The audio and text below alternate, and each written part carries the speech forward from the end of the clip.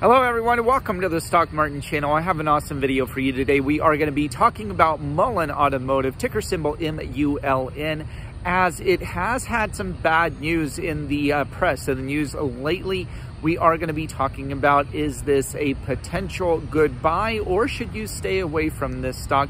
We're going to be talking about this and more. I think you're going to get a lot out of this video. Before we get down into it and get started, give me that big thumbs up to keep me alive on YouTube. Smash the subscribe button, hit the notification bell, hit all to get my latest uploaded videos.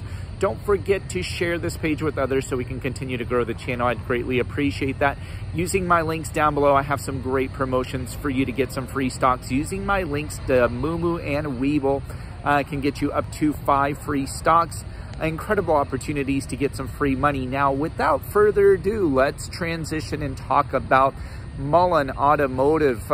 Just most recently, just about a few months ago, actually maybe 2 months ago, the CEO, David Mercery, actually did come out and do a very big interview through Benzinga. He made a lot of promises, and those promises are actually now under investigation. Now, we have seen that in the past there have been CEOs that have actually told a lot of false news, and that has actually landed them in trouble. We have just most recently learned that Mullen CEO is now under investigation to see if his claims are true or not. Just to give you a little refresher on that interview with Benzinga, the CEO did mention that they are going to be having a very big Fortune 500 company that is buying their electric delivery vans. So this is one of the claims that is being evaluated because so far we have not seen any electric vehicle prototypes for electric delivery vans. Now, if you go on to Mullen Automotive's website, you do see that there are 2 actually variations of an electric delivery van. But however, there has been a report just recently come out called the Hindenburg report that actually says that this is all false, that this is actually a Chinese EV company that just has the Mullen Automotive logo on that. Again, I cannot verify if these claims and accusations are true or not, but what I can do is report what is in the news right now, and we are seeing that they are being investigated. This is definitely some bad news for this stock. If it's true or not, we're not sure. We will find out shortly, I'm sure. However, looking at the stock price, it has actually took a tumble. It is now currently trading at roughly about $2.40. So again, that has brought in some downward pressure. This stock was at one point trading above $4, especially in the past 2 months.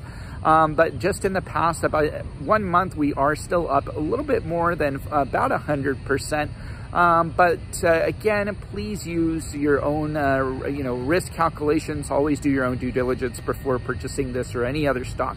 The second thing that they are being looked at and evaluated, investigated on, is their claims of a battery, solid state battery. Now, we do know that there are numerous companies, QuantumScape. We also have legacy automakers such as Toyota that has actually been working on a solid state battery to get the electric vehicle company moving.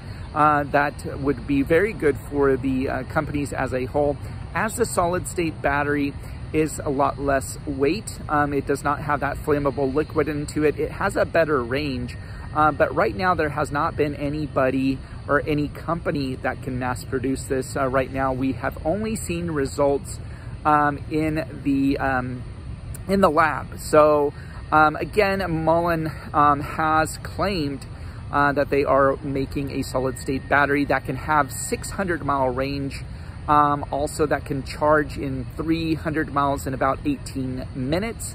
Again, these claims are being evaluated, investigated. Is this something that they could potentially do? We have not seen a QuantumScape or Toyota or any other electric vehicle manufacturer create this as of right now, but this is another part that is being investigated. So we'll definitely have to see what this has to hold.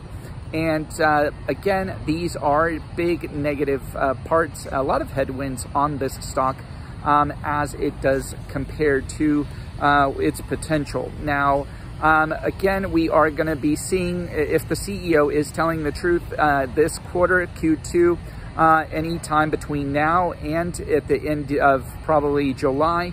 We should see Mullen Automotive make that big public relations announcement, who the Fortune 500 company is, what kind of pre-orders of the electric delivery vans are being made.